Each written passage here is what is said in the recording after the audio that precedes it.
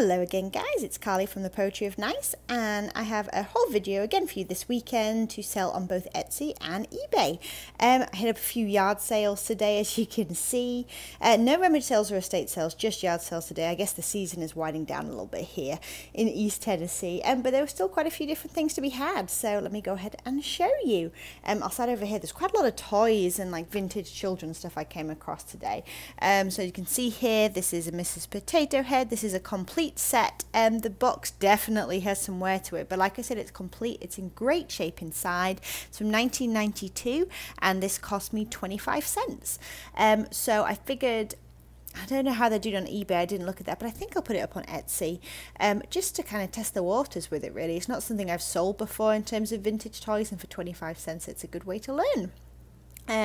Okay, I'll just kind of go across. It's in no particular order.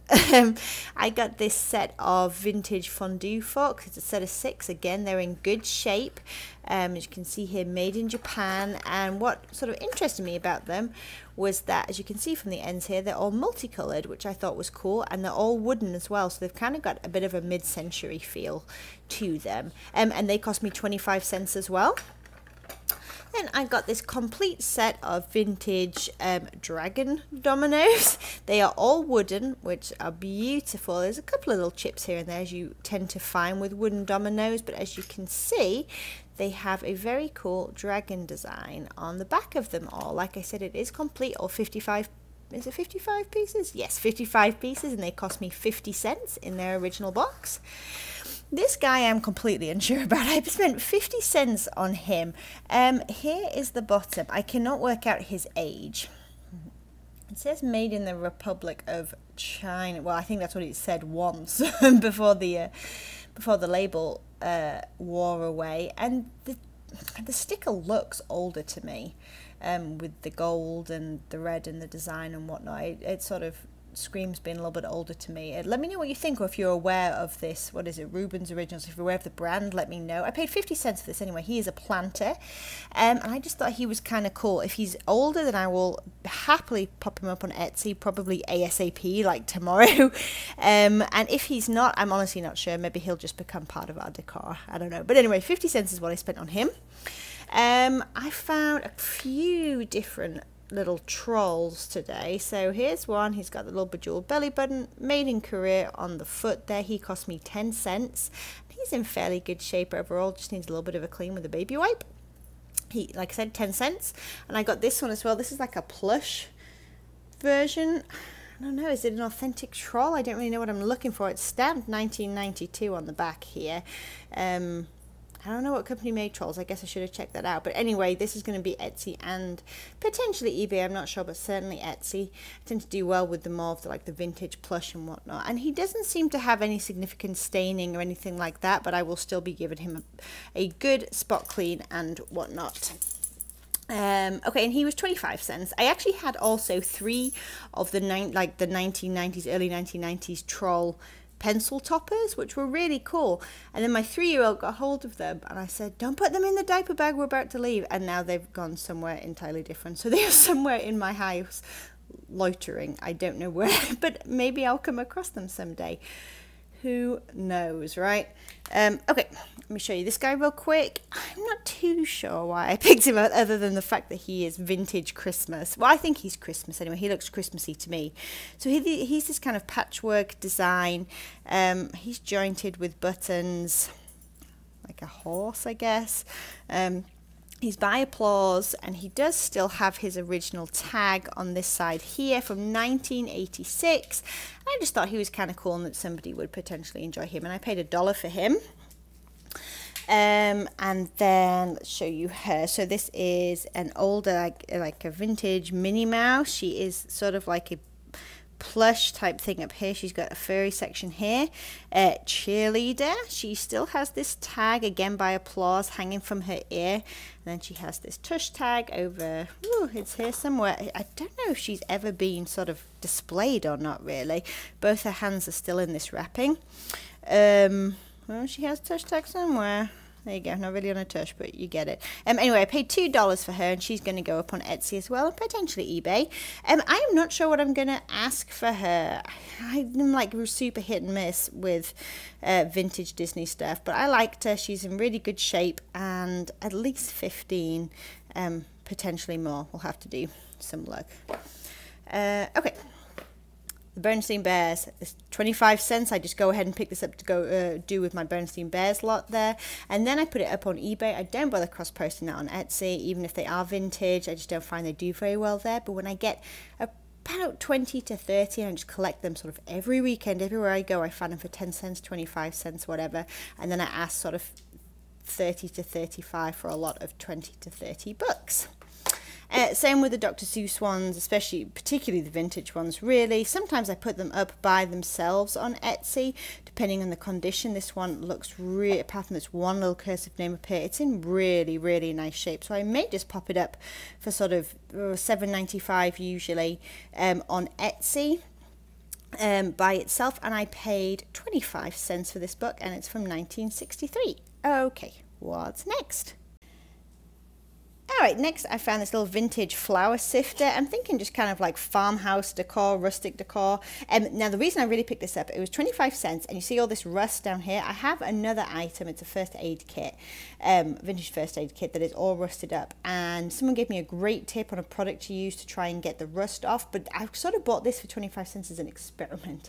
So it's win-win. If I try it out and it doesn't work, then I haven't used it on the first aid kit and destroyed that. And I've learned something, and I've only lost a quarter. And if it does work, I get to sell this vintage flour sifter as a piece of rustic farmhouse decor on Etsy. So we'll see how it goes. I'm sure these are a dime a dozen. I haven't looked into them, but probably $10 out of that. And like I said, it was a quarter, and we'll see how we do with the rust. Now, I'll let you guys know how that does as well. This little guy was 10 cents. I just thought he was super cute. He's got these little like cartoon mice on here. It's 1983, a Hallmark frame. Again, pretty good shape. 10 cents. That'll go up on Etsy and probably ask, I don't know, like maybe $10. Maybe that's pushing it. I'm not sure, but I've sold things for more that are the same kind of stuff. So we'll see. I'll sort of feel out the market and see what there is. This was 25 cents as well. It's just this little, it's made in Japan, little vintage like wall plaque, but like how unusual is this? I'm not used to finding this kind of stuff, like older stuff. I just thought it was kind of cool. So this is for sure going up on Etsy. Again, paid 25 cents, probably going to ask $7.95 for that. This I was interested in. It's like a little candle holder, and it has a really cool subject matter, this fox hunting thing wrapping around here. I thought this was really cool, and I do really well with stuff that is sort of associated with fox hunting. Those keywords seem to do really well for me. Made in England. Let me see, what's the brand? The Old Couching and Hunting Days, Arthurwood. I don't know anything about this, and the woman said it was her grandmother's, and she asked me $1 for it, but check out the condition issue I missed. Can you see this? Look at that chip. I totally overlooked that. So I paid $1 for it. I may still list it. I'll do some research just because the subject matter is pretty darn cool. We shall see. And other than that, it's in, you know, fairly good shape. But man, don't you just hate it when you miss stuff like that? I don't know. It seems to happen every week. Okay, I'm going to leap over here real quick. I found this little, like, I guess it's like a newsboy style. Is that what it would be? It's got these little pop studs.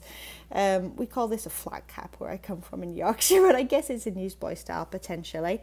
Here's the label. Made in Taiwan. I'm thinking it's definitely a bit older, probably 90s. Tennessee Vols. So I'll go ahead and put that up on Etsy and potentially eBay as well, and I'm probably going to ask like $12.95 for that, I would say, and I paid 50 cents for that.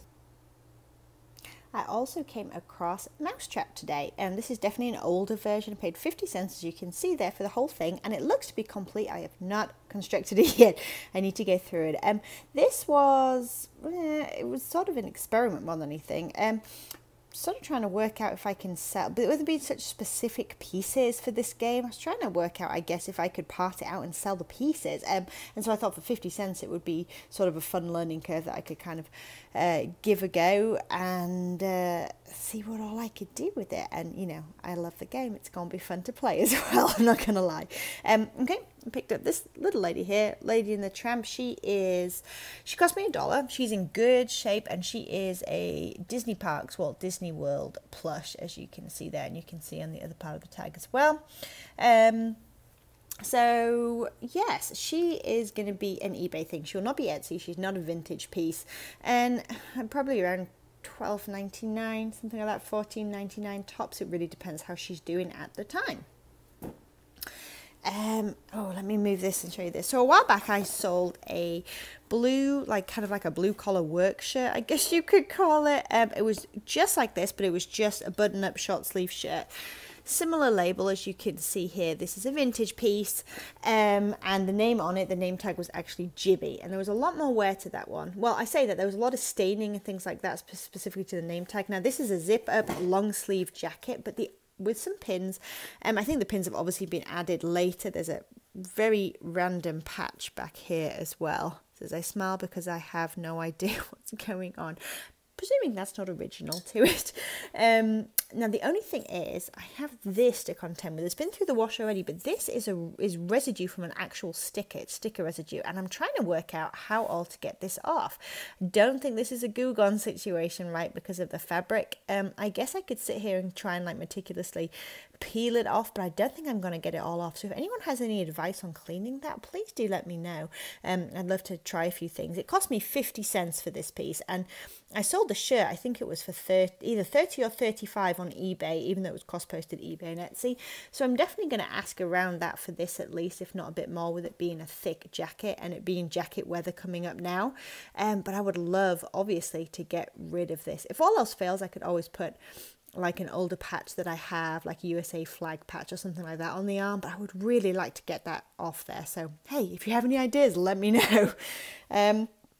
This was $1, and I figured I'd give it a go. It is made in the USA, so I think it's 1990 was the year on it. A Fisher Price dollhouse, no dolls included. Like I said, it was only $1. It has this sort of stair mechanism here, as you can see, and this little rotating table here. Good overall shape. I've not given it a thorough clean yet. Only thing is, I went ahead and missed this typical one piece is broken. So again, I can do Etsy and eBay. It would be a lot better if I had some vintage little people from around the same era to put in there as well, and I may hold out because I see those quite often. We'll see. I'll let you know how that goes, but yes, $1. So I'm fairly pleased with that, and I'll give it a good scrub. This cost me 75 cents.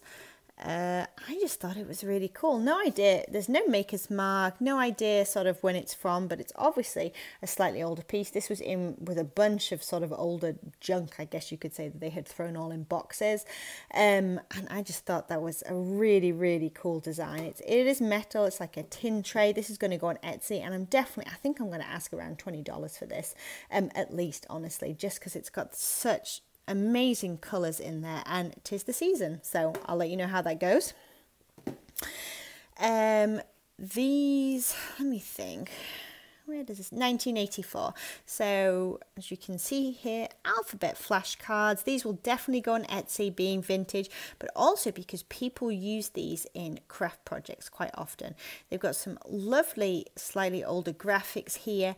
I've seen quite a few different crafts actually that people do. Now I do need to go through and make sure that they are complete, but it's obviously in its original box, and I paid 25 cents for those. So I was pretty excited about that. That's the kind of stuff that I really love to find. I couldn't tell you why. Other than I really enjoy finding that stuff. So 25 cents for those. Like I said, go on Etsy. Probably going to ask at least 15, maybe a little bit more, depending on how many are out there for purchase. I was quite excited about this one. So I paid $3.50 for this, which funnily enough is more than I usually pay.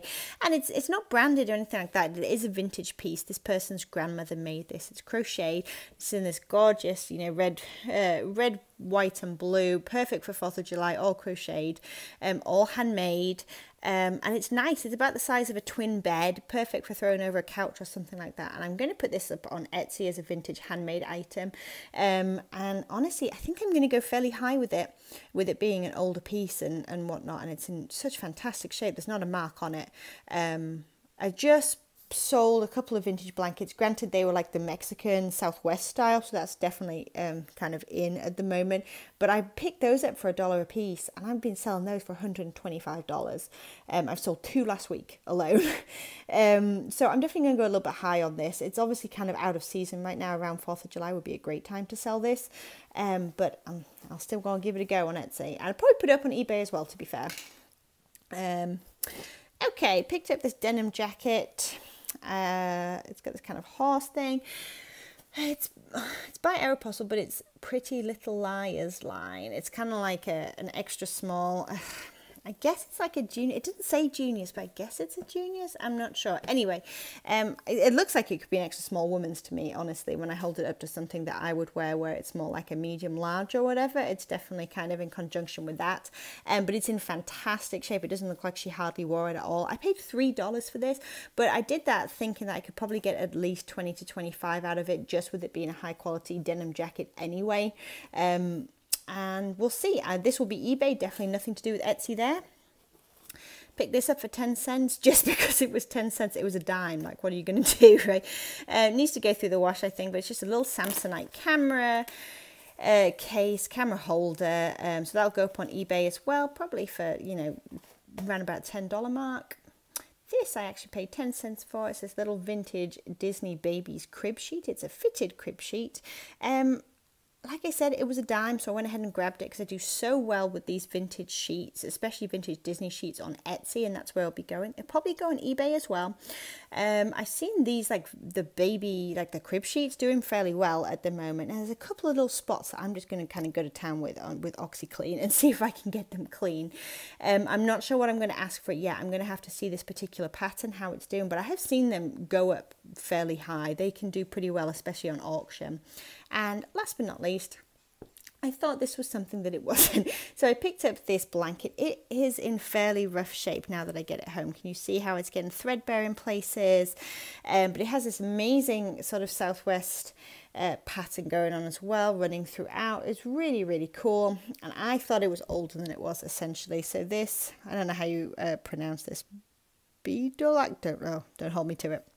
Made in the USA.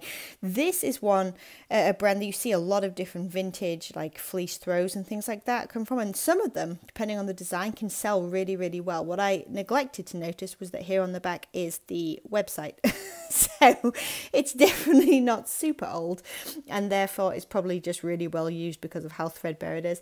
So I don't really know what I'm going to do with this. I'll do some more research. It could still be technically from the 90s with the website, I suppose, there, but I don't know exactly how old it is, so I'll have to look into this particular pattern and see what all I can fathom.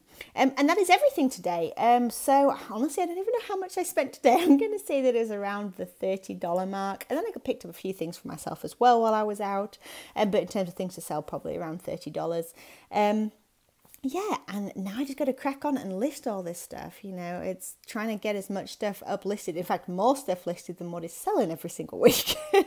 That is what I'm trying to do at the moment. That is my goal. So yeah, so chime in, please feel free to comment. Let me know if you have any thoughts on the stuff I picked up. If you have any clues, that is great. Solve the mysteries, I beg of you.